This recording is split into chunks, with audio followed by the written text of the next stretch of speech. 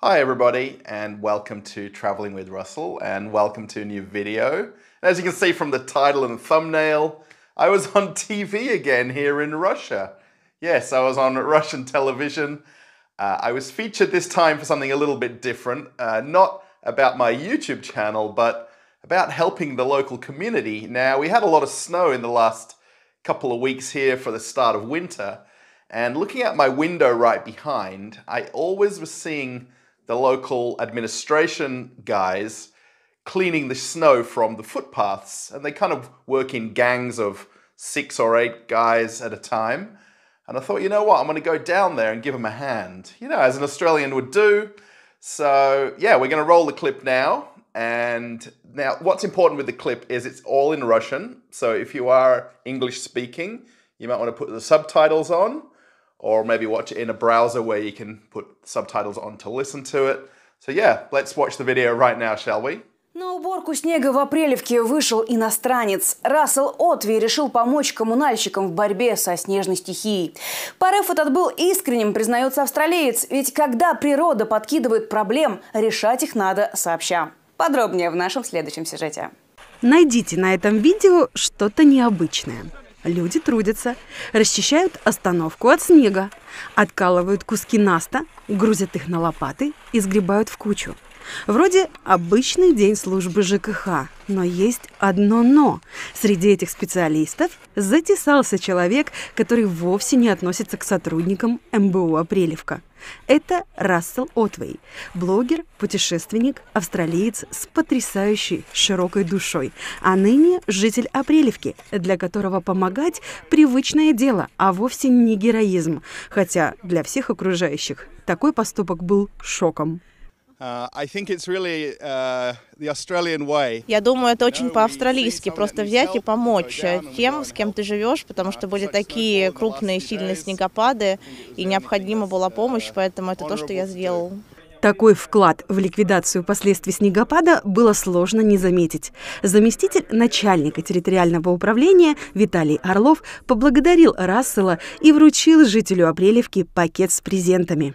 Разрешите от имени территориального управления Апрелевка, от администрации Наро-Фоминского городского округа поблагодарить вас за вашу активную позицию во время снегопада, который был недавно, за ваше неравнодушие, то, что вы вышли на улицы нашего города и помогли нашим коммунальным службам.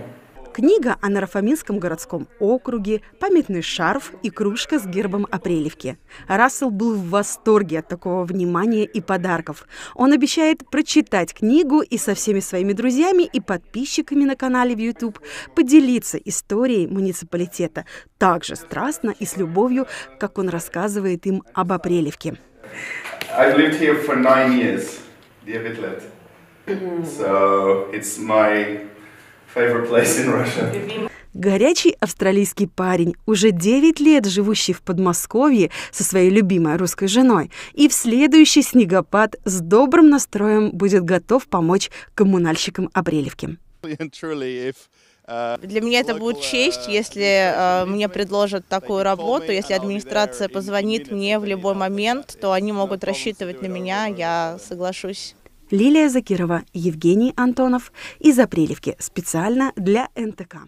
So I hope you found that interesting. So as you can see, I helped out my local administration clearing some snow, and they kind of found out about this. I didn't call them or let them know anything. I just literally went there myself to help these guys out, and somehow they got my wife's phone number and gave her a call, invited me to their administration offices, and they presented me with a few gifts and thanked me for service to the community. So what do you think? Would you do that yourself? Would you go downstairs from where you live or maybe across the road and give a hand to the local administration and staff that are maybe clearing snow or tidying up something? Would you do that yourself? Let me know in the comments. As a good humanitarian and an Australian, I think it's kind of that sort of goodness from within that kind of makes us do that kind of thing. So thanks for watching. I know it's a short video.